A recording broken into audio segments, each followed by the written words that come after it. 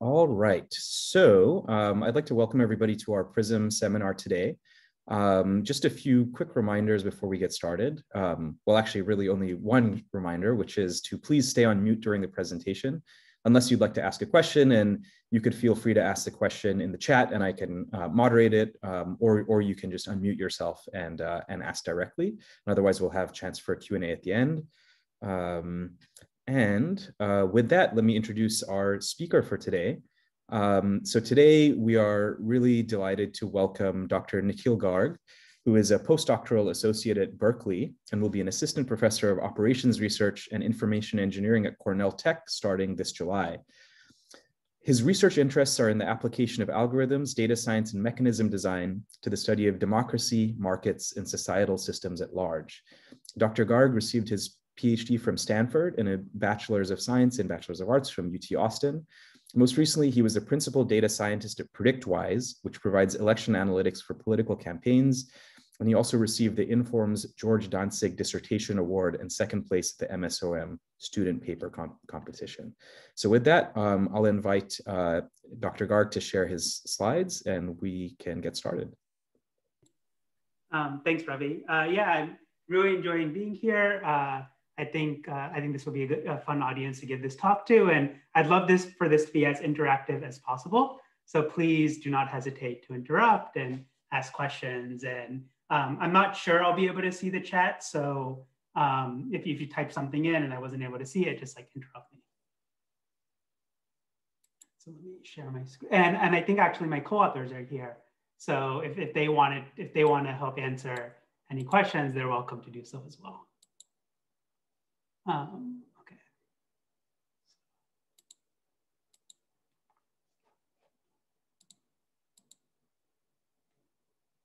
Can everyone see my screen? It's cut off. Oh, it's cut off. Huh.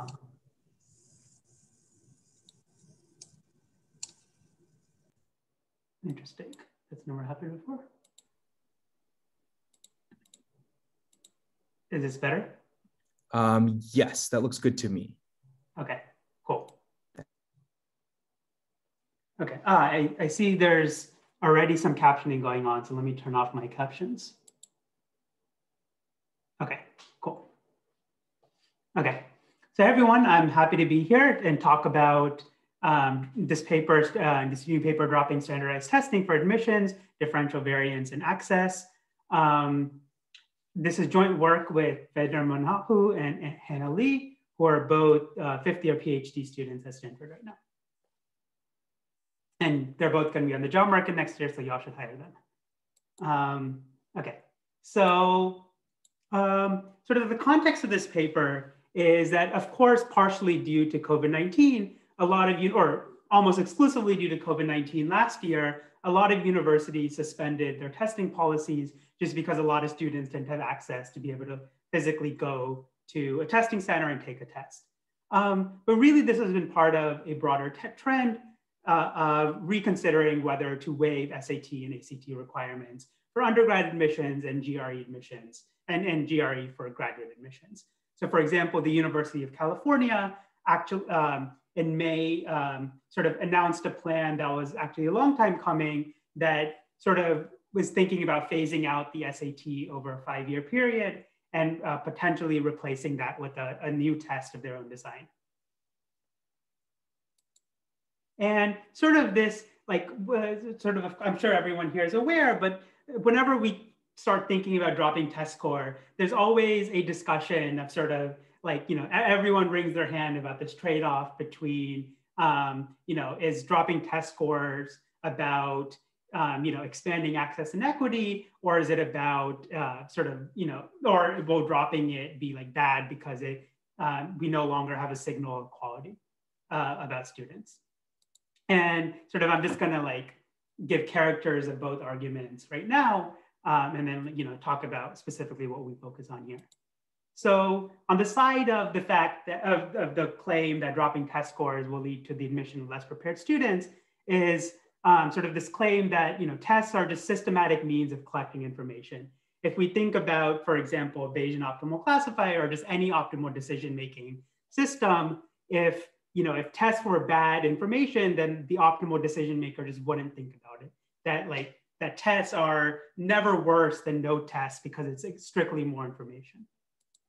And then, of course, other components, tests are not the only aspects of admissions that might display disparities or might be biased in some way. So, for example, there's a lot of literature that recommendation letters are systematically biased against exactly the groups that you might think that they're systematically biased against.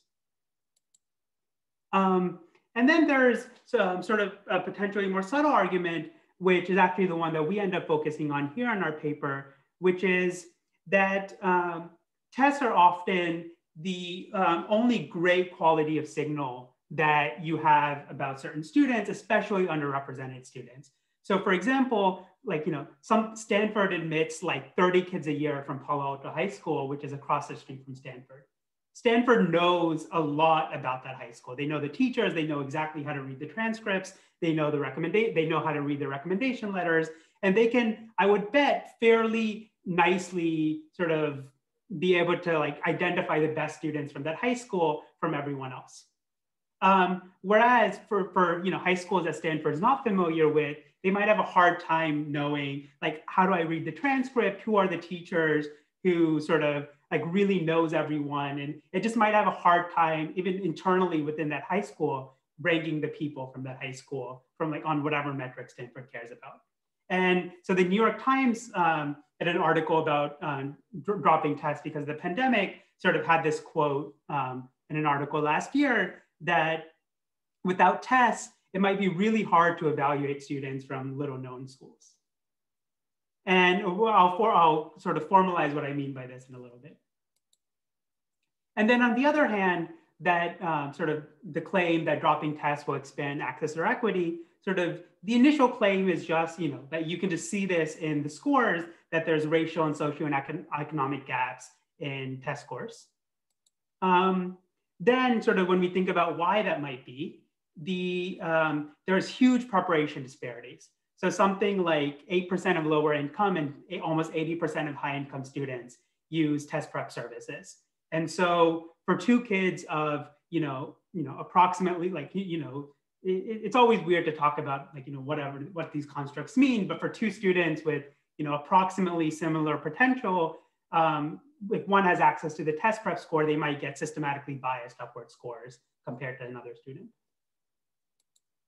But then there's something even more pernicious going on in the sense that there's a test access question where the study from 2016 found that, or sort of estimated that about a full 1/3 of low-income students who would score college ready on exams based on, for example, their high school grades, end up just not taking the SAT or ACT for whatever reason, just either access to tests, for it takes time, it costs money to send scores. For a variety of reasons, they just don't end up taking the test. And of course, this is sort of anecdotal evidence in the sense that there's nothing causal here going on, but this year, UC Berkeley, across most of its graduate departments, dropped the GRE requirements. And they saw about an 82% increase in the number of underrepresented minority applicants to their graduate programs. And this is so they did see an increase across the board, but the sort of the increase in applicants overall was about 20–30%. And so the specific increase of underrepresented applicants was quite a bit more. Of course, I don't want to read too much into this, and they also did a lot of other things this year as part of a broader effort. They increased outreach, and so so they increased outreach and sort of did a lot of other things besides the GRE, but this is one maybe anecdote. And so what we do in this paper, what we try to think about is, so let's take both of these arguments seriously. Let's take seriously the fact that tests might provide useful information, especially about underrepresented students. But at the same time, they might be inaccessible to some or many students and might be disproportionately inaccessible to sort of underrepresented people. And then how do we reason about these two effects and think about the effect of dropping diversity in academic merit, and how are sort of students individually or heterogeneously affected. And I'll sort of go into this in a little bit, but I think one of the implications of what we find is that really this like canard about diversity versus academic merit, like sort of these two objectives might not trade off.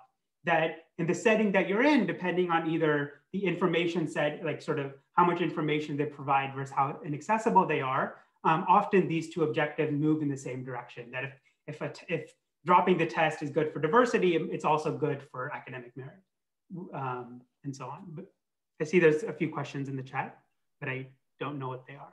So if someone wants to just interrupt me. Sure. Maybe I'll just say what Jack said. But Jack, feel free to chime in if you want. So Jack says that Hyman paper is outdated and contradicted by the UC Faculty Senate's research from 2019 that they did in support of making their recommendations to the regents. So perhaps sorry, again, Jack, feel free to add to that if you want, but otherwise that's what was in the chat. No, I didn't want to interrupt. I just threw that in there. Happy to discuss later. And Ravi, you have a better radio voice than I do anyway, so thanks for reading. Okay. Yeah, no, thanks for that quite a bit. I'd love to talk about sort of what the current state of the art is of like whether access is like a huge deal or not as well, in this sense. Cool.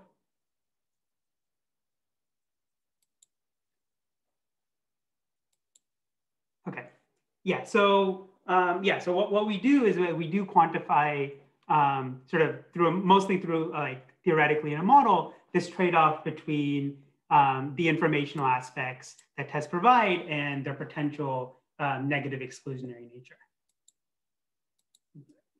And then what we find is that dropping the test can be detrimental to all objectives if the test provides useful information, but it can, for example, also improve all metrics if it does not.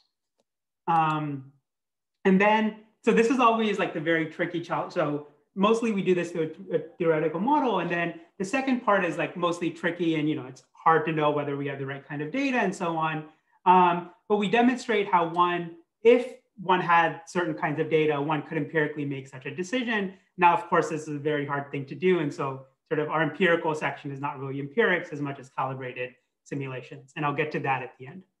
But we sort of, the finding of that does show that like sort of the specific informational content of the test very much determines sort of the effect on these objectives, it's very hard to make a statement at a high level without knowing the specific empirical context or sort of like the specific informational content of the test.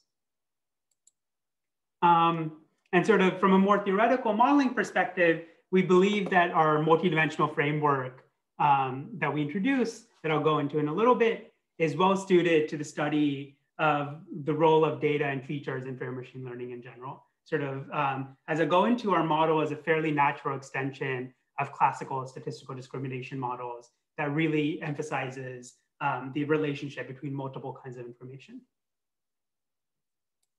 Okay.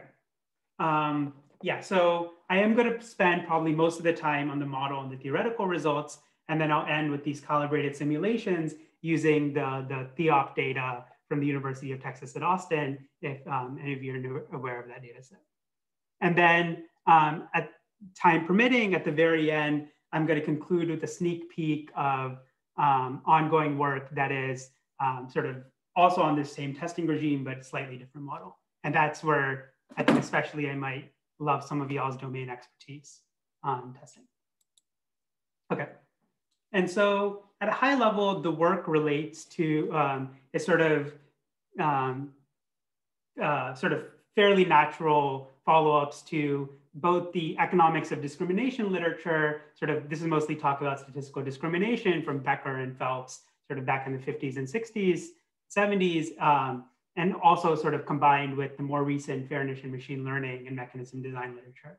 And sort of what we get from both, or sort of what we merge from both, is the effect that really data and features and sort of maybe sort of like foundational properties of these features relate to the downstream decision task at hand.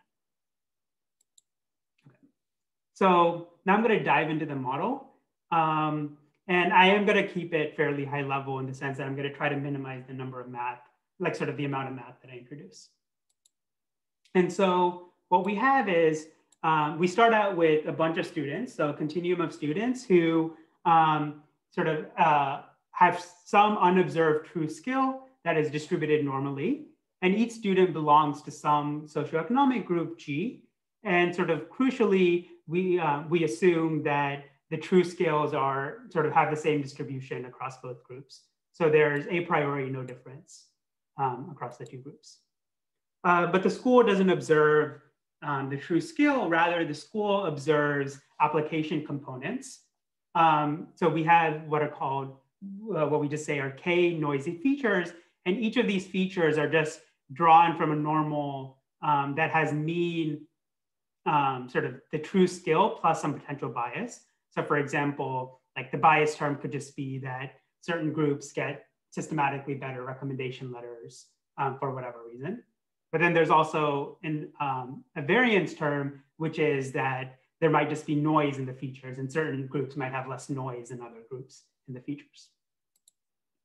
And then, but whatever these application components are, so each student now has a set of these features. And all the school does is the school just like tries to backward estimate the true skill from the features.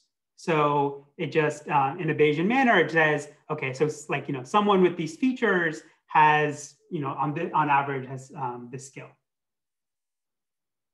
And so this is the skill estimate that they form for each student. And then the school is just going to admit, sort of in this very naive model, admit just the highest mass, so sort of not the highest mass, the sort of the students with the highest skill estimates up to its capacity. Now, of course, this is like an extremely contrived model for education. Y'all can tell me like 100 ways why this is a terrible model. Mostly, the fact that we're looking at one-dimensional scale at the end of the day, that the school is Bayesian and this estimation that the school, just there's like a million ways that this does not relate to how admissions is done in practice. But we thought that this was a decent enough model to specifically look at the role of one feature in particular, which is the sort of how does dropping one feature affect this very contrived decision-making process, at least. And sort of the idea being that if, for example, if one feature affects even what a Bayesian optimal school would do, what an optimal decision maker would do in some sense, then it probably is having at least those similar effects in real decision makers. Okay, so just a few things I wanted to highlight with this model. Like I said, we do assume that both groups have the same true skill distribution. And then, however, in our drawing of the features, there can be group-dependent bias terms. For example, test prep can shift scores upward for one group compared to the other group. And as we'll see in a little bit, these bias terms in our model can be exactly corrected for. And so like they end up not playing a role at all for the optimal decision maker. On the other hand, we have estimation noise, which is just how noisy is, how informative is this feature for the underlying true skill.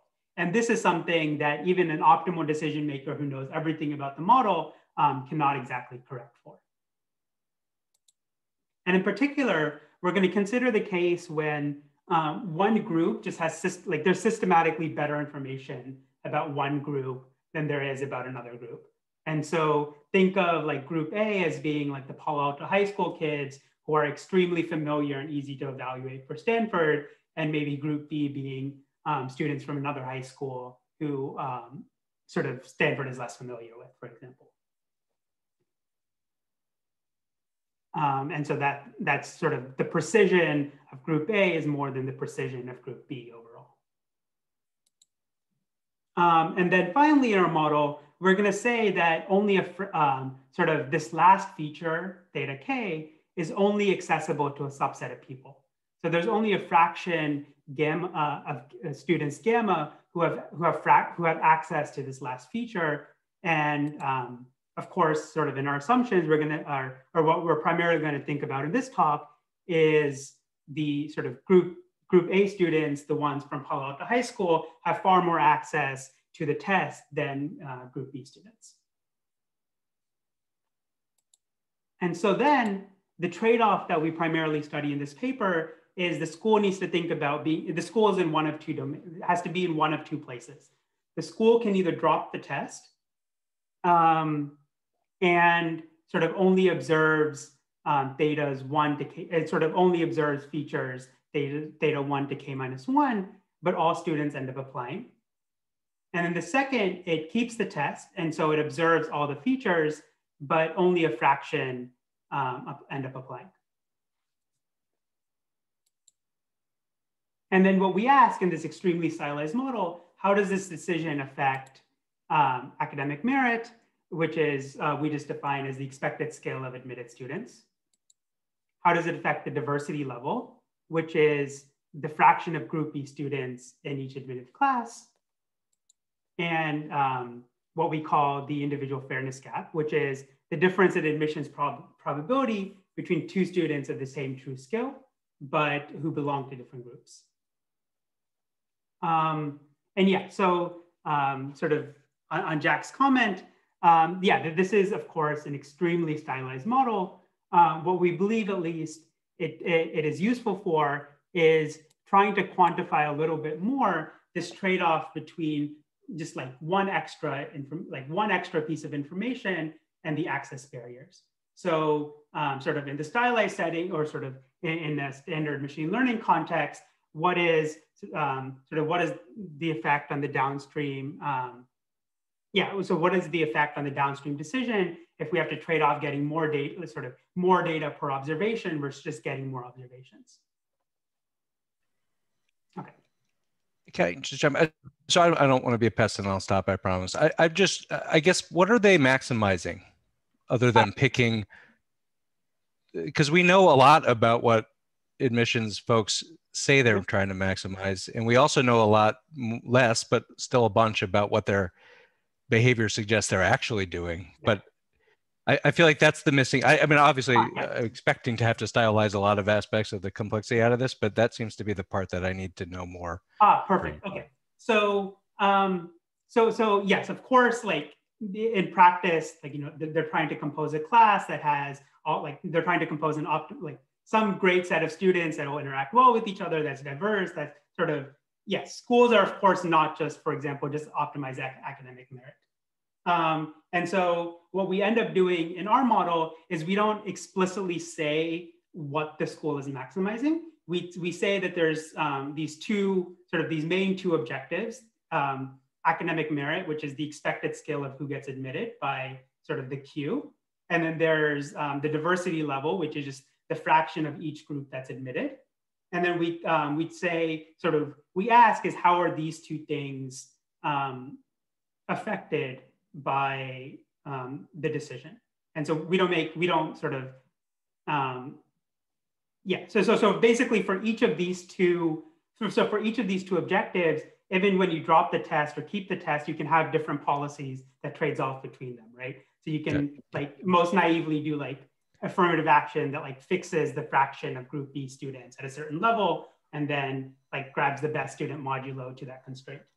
And so we sort of think about that as independent, as sort of orthogonal to this decision of dropping the test.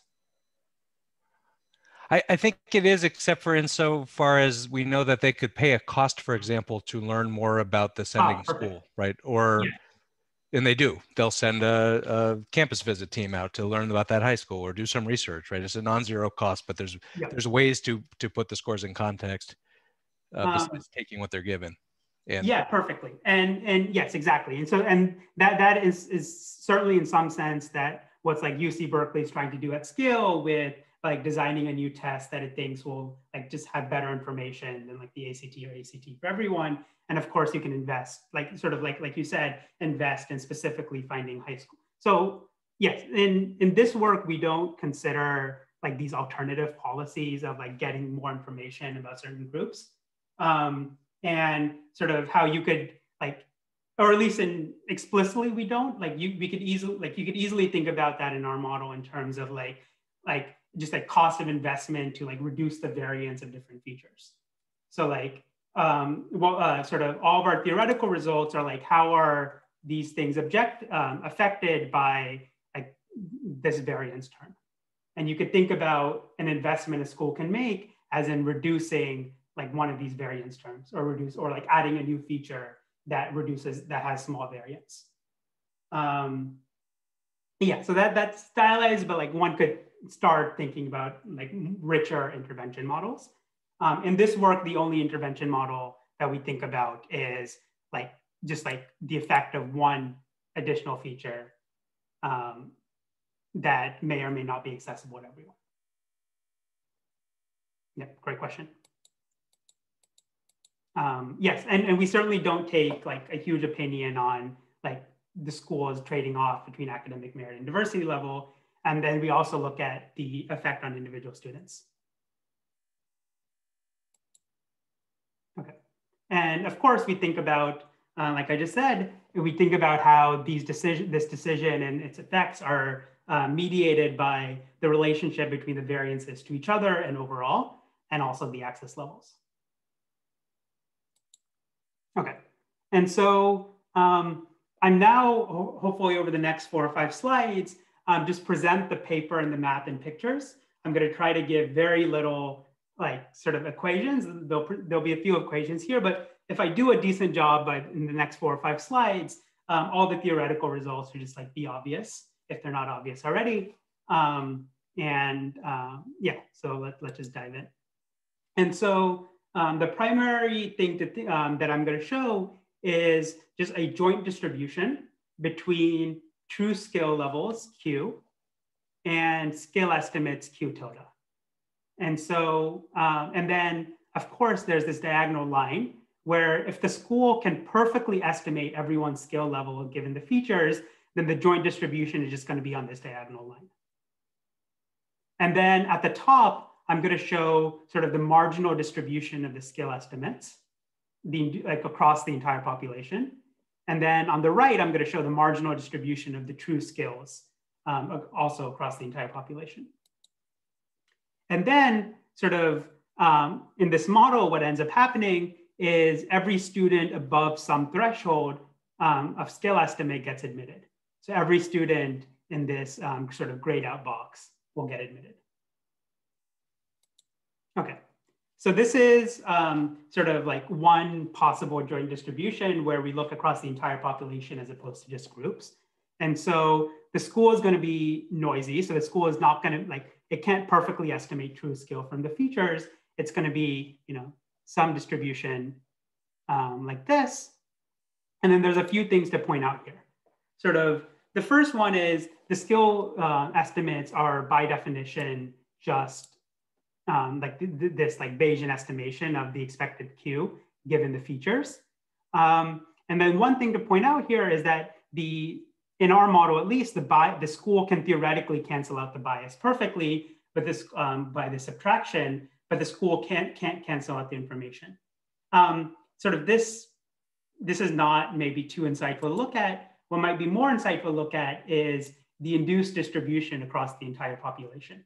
And so if we look at this marginal distribution, which is just what's the distribution of skill estimates across the entire population, in this model, at least, the school can estimate the mean correctly. So the mean looks exactly like the mean skill level of the population, but the variance looks like something smaller, right? So this is different than the marginal skill distribution. In particular, the variance is smaller.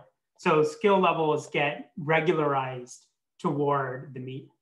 And that's because sort of, if I don't have perfect information on someone, then I'm going to err on the side of saying that they look closer to the average student. And then, okay, so then in that joint distribution, so that's sort of like a standard setting. And then what happens if groups have differential information? And so we end up seeing something like this, where the green group is sort of the group that I had last time, that you have a pretty good amount of information. But then this pink group is the group that I see more at variance in their features. And then they get regularized toward sort of, they get their estimates in general get regularized toward the mean. And so even if overall they have the same skill distribution as the other group, even a perfect estimation of their skills is going to be like, like because of how noisy their features are, I'm going to think that each individual student is closer to average than otherwise. And so sort of this gets rotated toward the mean. And so, for example, on average, someone with whatever this means, true skill -1, doesn't have that much worse skill estimate than someone with true skill 1. And that's purely because of this like weighting effect on the precisions of each individual feature. And then of course, because the group estimates are noisier, if the school is admitting less than half the people, then fewer group B students. And it's, in this case, purely admitting based on like a cutoff on academic merit. So like I haven't talked about like, a balance between diversity and academic merit or anything yet. If it's purely admitting based on academic merit, then fewer are admitted as a result.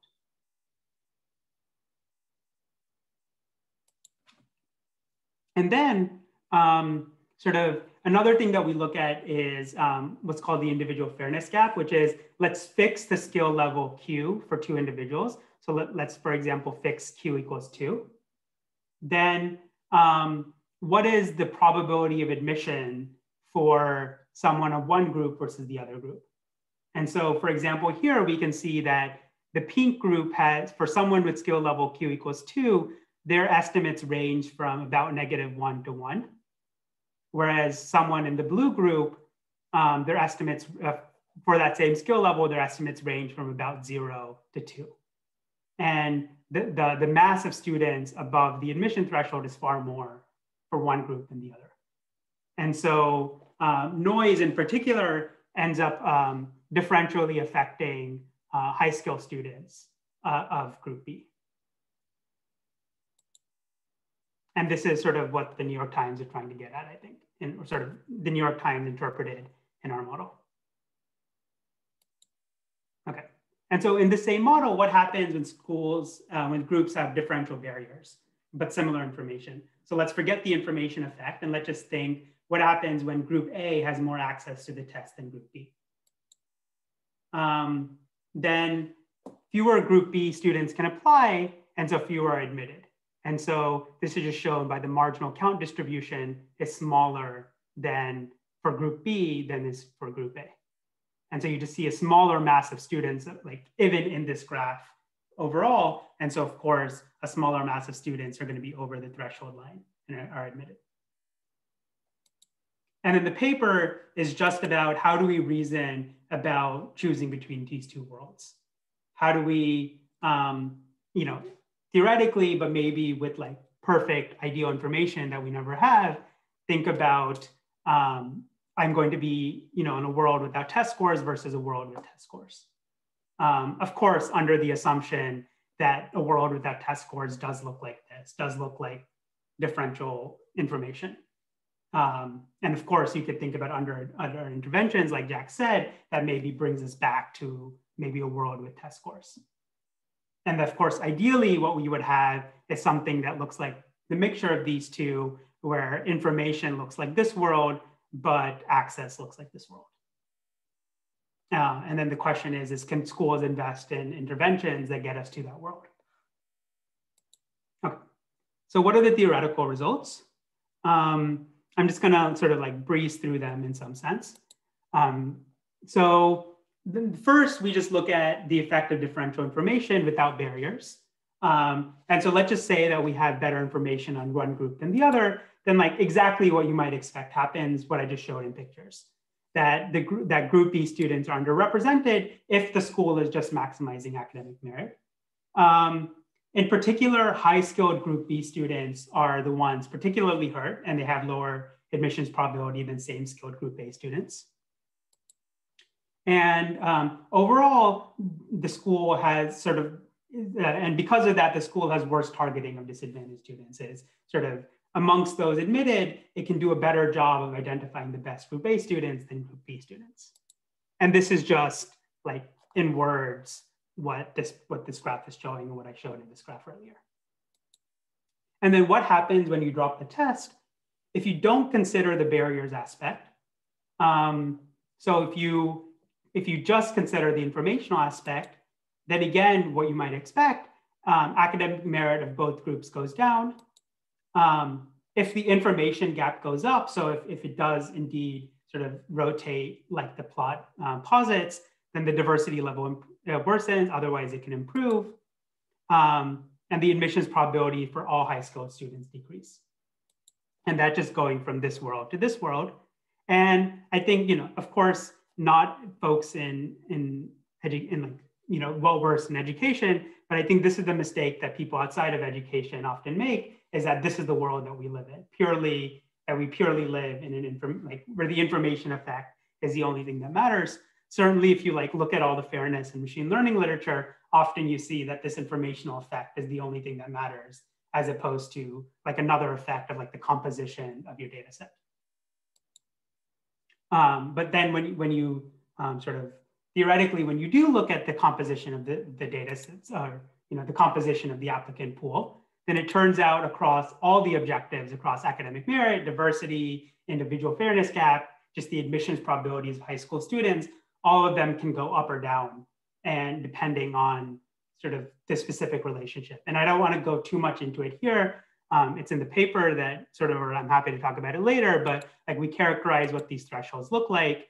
And at a high level, they might be exactly what you think, is that there's some trade-off between the variance of the test score and the access level.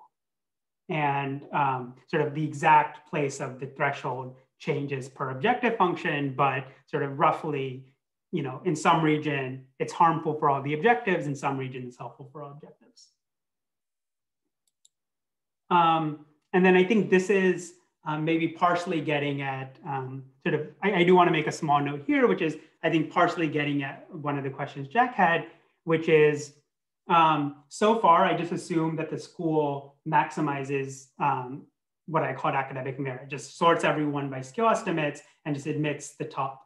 Now, that's clearly not what a school does in practice. What I'm about to say is clearly not what affirmative action is in practice either.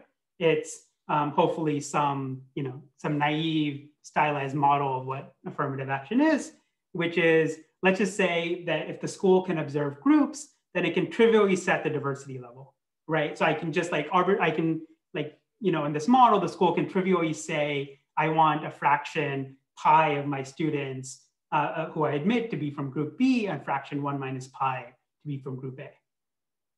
And one trivial way to do that is it can just admit students with the best estimate separately of each group. Of course, legality and practicality and all of that is a separate concern, but in this optimal model, the school can do that. However, what we show is that this doesn't, and so in the paper, we look at sort of the combination of these types of policies and the decision to drop or require the test score. And sort of at a high level, we show that these sort of policies are speaking to different objectives. And so what affirmative action in this sense is perfect at is setting the group level diversity, but it doesn't solve the information aspect, which is you really want to identify the highest skilled group B students as well. And of course, it doesn't help the fact that you can't admit those who don't apply. And so if you're still requiring the test score, then there's some of those folks. And sort of what I've plotted here is just a comparison over all of these policies over sort of on the individual fairness gap. So what is the difference in admissions probability for someone in group skill 2, the difference between if they were in group A versus in group B. And as we can see is affirmative action does, for example, reduce this fairness gap. So the green policies are without affirmative action, the pink are with affirmative action, and they are reduced, but that there is this extra effect with the information. And in particular, ideally, you would get information that brings this pink level down, is that these are the type of interventions like sort of getting more information, requiring the test or not, or so on, that brings this pink level down. Okay. And so I'm going to end with, again, a very stylized application to data. I want to see this more as a calibrated simulation, because there's a lot of data that, either we don't have or one could never hope to have. But we're at least I want to at least speak to a little bit is, can we even hope to do anything to try to make an informed decision in practice? And so what data do we need? Of course, we need student application data. And so you need something like test scores, some scale of recommendation letters, high school academic performance, and so on. You need some proxy for what we're going to call a true scale. What we're going to do, which is not a great proxy, but it's not a terrible one either, which is just look at the GPA at the time of college graduation. Now, of course, it's not a great proxy because, for example, the school can do a lot of things to, if a school is an inhospitable environment for certain students, then their GPA at time of college graduation is itself going to be not a great estimate of what their true skill or true potential is. In our data simulations, we sort of thought that this was the best thing that we could think of. Now, of course, even if you make this assumption that you have both of these things, the issue with any data analysis here is that you need outcome data for both those accepted and enrolled and those who were not accepted and did not enroll. Otherwise, if you just look at amongst the set, for example, if you just look at the correlation between test scores and GPA amongst the students enrolled, then of course that's a collider where you're conditioning on the fact that students were admitted. And students were admitted looking at the GPA data, and so that completely destroys any correlation that amongst the things that you care about.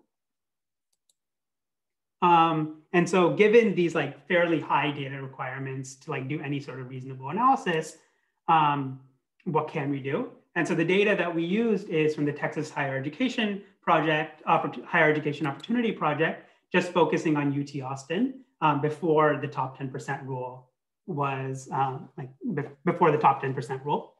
And so we have application data like a very coarse high school class rank, standardized test score, demographic features, and then features about their high school. So the percentage of students from that high school who needed economic economic support of some kind.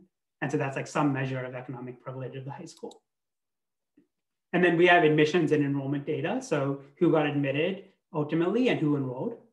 And then for everyone who enrolled, you have for each semester their GPA, their number of credit hours, and the major that they were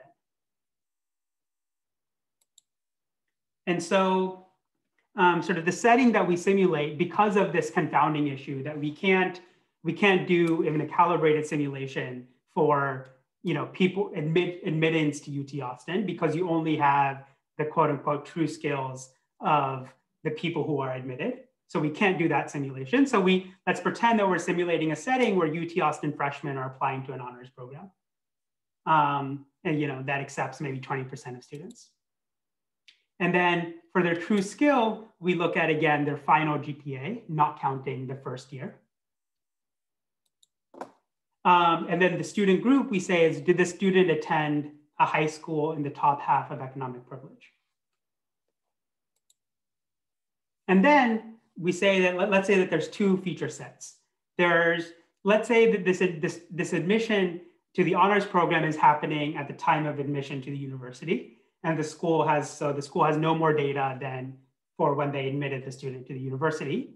That's what we're calling the low information setting. So they just have in our data set, the college that they're going to go into, their high school class rank, course into, I think, 10%, and then their test score.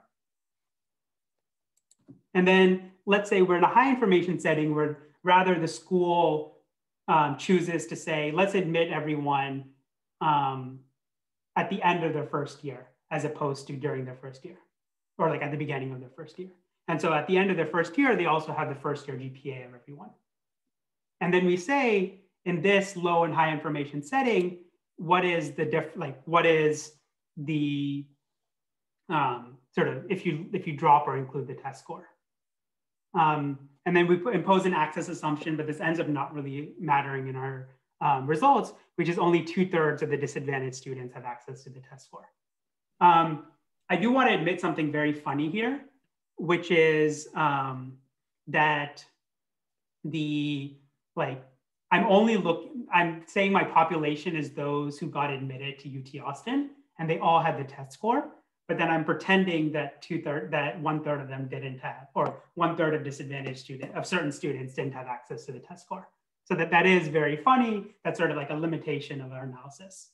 The question is would it be useful to adjust GPA for difficulty of major? Yeah, so that's exactly what the model will end up doing, because the major college is one of the features.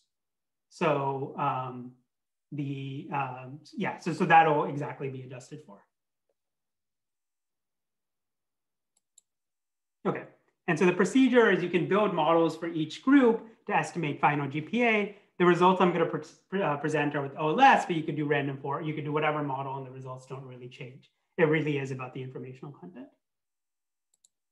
And so what we find is in the low information case, you really do need this extra test score.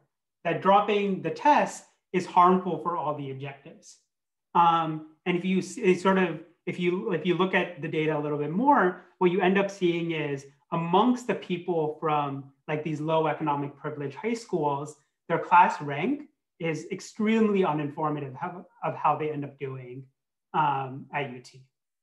But amongst the people who come from like fairly high economic privilege, the the high school class rank actually tends to be pretty informative. But again, that's conditioning on those who are admitted.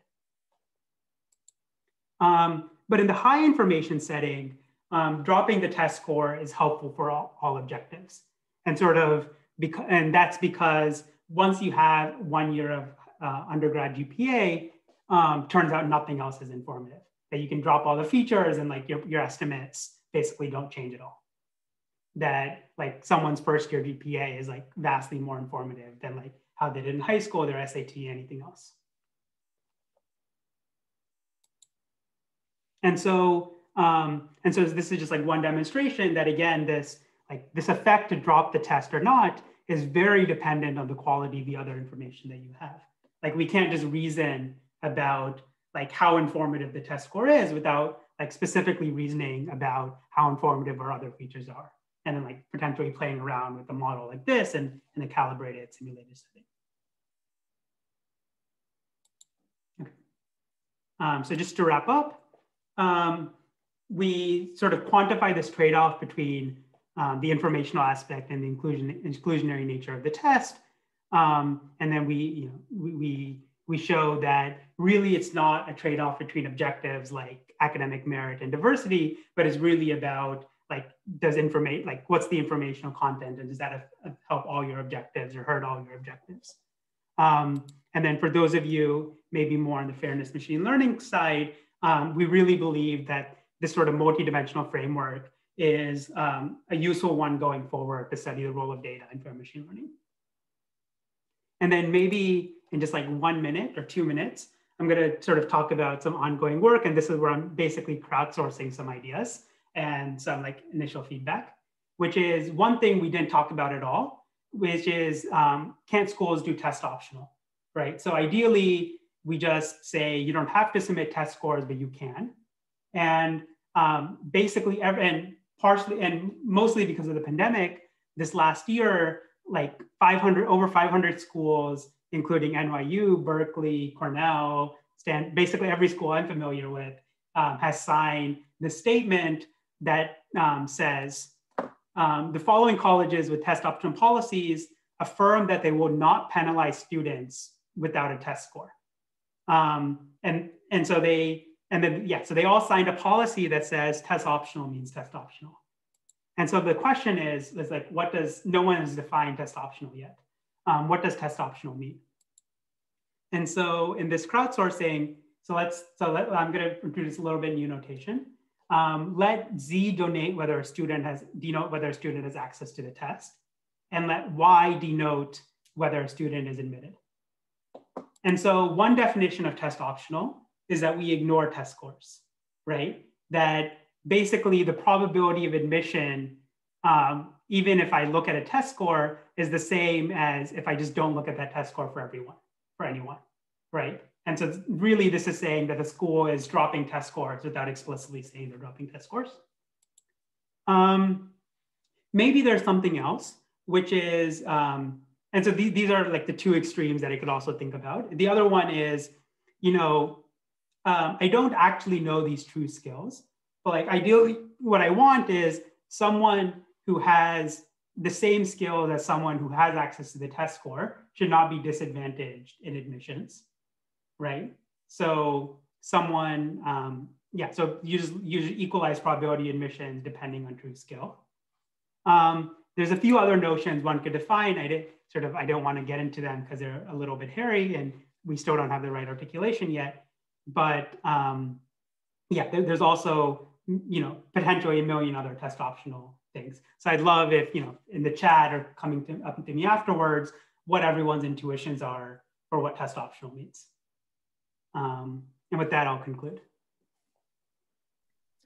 Thank you so much. I'll sort of clap on behalf of everybody, but thank you very much for that great presentation. So let's just open it up for questions. I know some people have asked things in the chat and those may or may not have been addressed completely throughout the talk. But if folks have questions, especially students, please feel free to ask.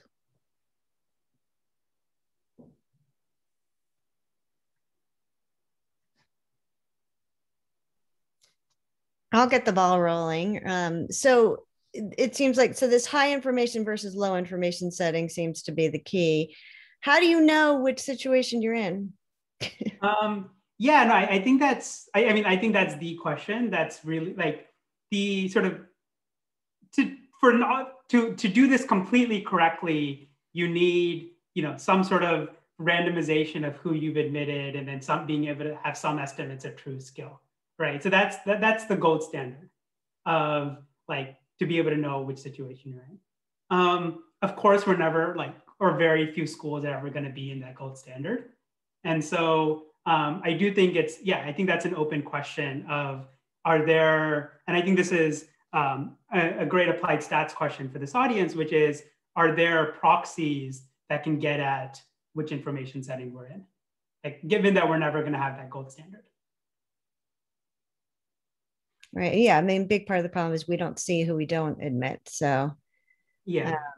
So, I think places like, and this is what I'd be pushing for, right? Is that like places like UC Berkeley does, or like not UC, the UC system, right? So like, for example, in this THEOP data set, in this Texas data set, they actually have a lot more universities than just UT.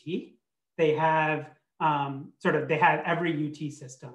Besides UT Austin, they have all the schools in the UT system, and they have applicants and they have admissions. Unfortunately, they don't link students across universities. So they don't, like a student who applied to 2 different universities as unique IDs. And part of the terms and services is that you can't even try to link students across universities for privacy reasons. And so like, as an outside researcher, I can't do that, but like certainly someone at like the UT system or the UC system could try to do that. Or, like graduate schools can do this somewhat, right? Is like the PhD class or like the master's class is not that big. Like you could try to see everyone who applied. Certainly at the PhD level, you can see where do they end up going for their PhD and like how do they end up doing 5 years later. That's like not an impossible task to do. Yeah, although defining success in all of these is super tricky. So. Yes. All right, I'm going to let someone else ask. So, Nikhil, first of all, thank you very much. I think one thing I've studied this area too long, and one thing I'm always saying is that there's not enough formal modeling where we're laying out our assumptions from first principles, and I think it's really important to advance us past the same sort of politicized arguments that we keep hearing.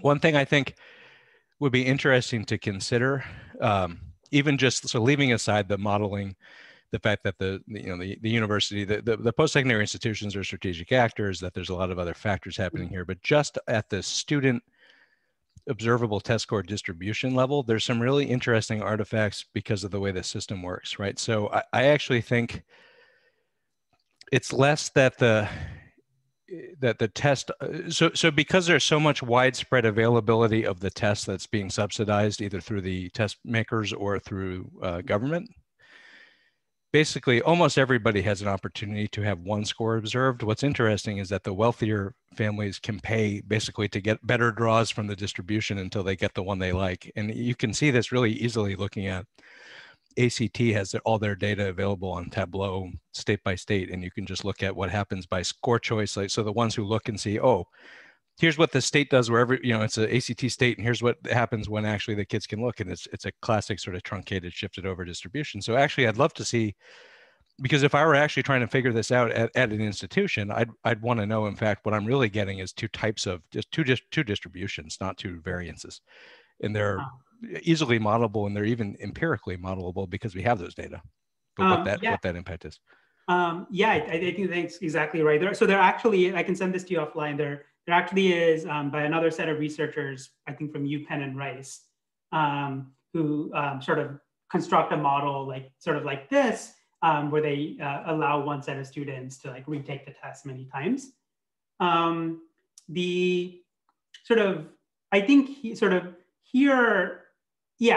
think I think what you said is interesting, is that it's basically there's something beyond a normal distribution here going on. Like, it's not just like the canard that I said of, oh, you have means that can be canceled out and then variances that can't be. Like, that's not true, right? Like, there's like an arbitrary distribution shift with that like mixes in bias shifts and like information, like sort of like some sort of entropy shifts, and like you need to model that exactly.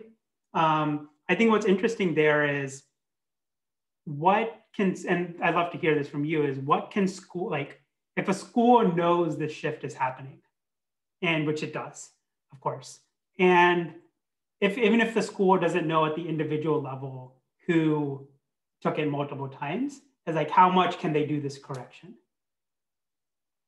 I mean, that's where I think that the decision problem on the institution side matters, because, you know, this is going to sound cynical, right? But what so they don't want to take everybody above a certain ability threshold. They want to take everybody that's inexpensive to them, and then everybody who's above a much lower but remediable ability threshold that they can get through and look good, right? And so there's a question of like needing to identify a minimum competency threshold that is way lower than was probably, you know, advertised, and making sure that they can sort of fill that up into the quota that they have internally, and then filling the rest with a complex multidimensional thing. But that's what you can abstract the rest of that away.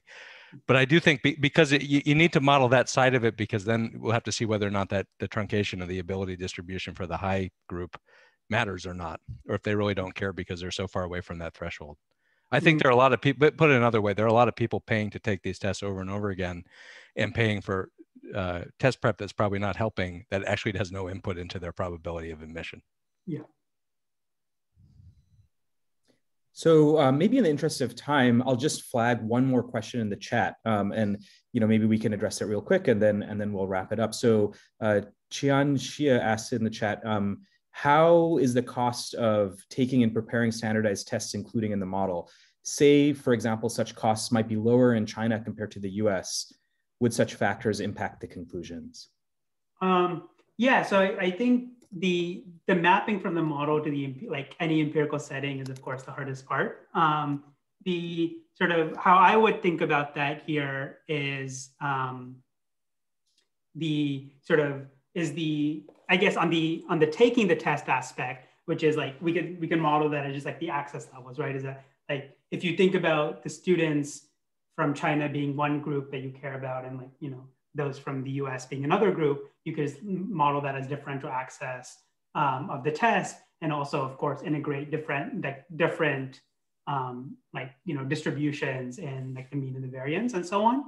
I think what that's hinting at, though, which is there's of course there's like huge weirdly intersectional thing going on that we don't even touch, where like the group measurements that you have might be different than the groups that you care to balance on, right? Is that for example, you like in this test optional setting, you might explicitly care to be fair to people who don't have access to the test, but you don't actually observe if someone has access. You just observe whether someone took the test or not, which is a strategic decision. And so I think I think there's some of that going on in the question as well, but I don't have a precise answer. Well, thank you. And so why don't we wrap it up for right now? And let's just thank our speaker again for a great presentation. Thank you so much. Clap on behalf of everybody. All right, so I'm going to stop the recording and thank you everybody for attending.